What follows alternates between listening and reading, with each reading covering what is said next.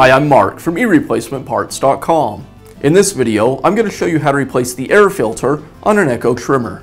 Maintaining your trimmer's air filter is probably the most important thing you can do when it comes to keeping your trimmer running great for years and years. The air filter keeps dirt and other debris from clogging the trimmer's carburetor, as well as causing damage to the trimmer's cylinder and piston.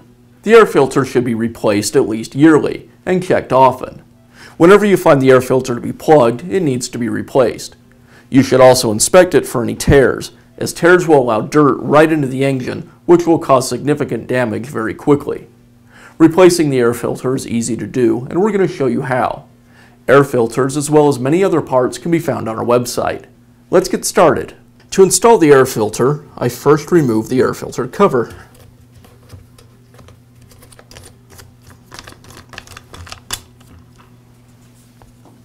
Then I can remove the air filter from the cover and install the new filter.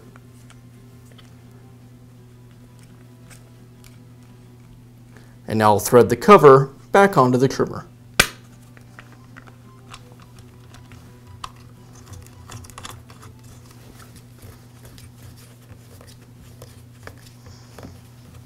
And that's all it takes to replace the air filter on your Echo trimmer. If you found this video helpful, be sure to give us a thumbs up and leave a comment.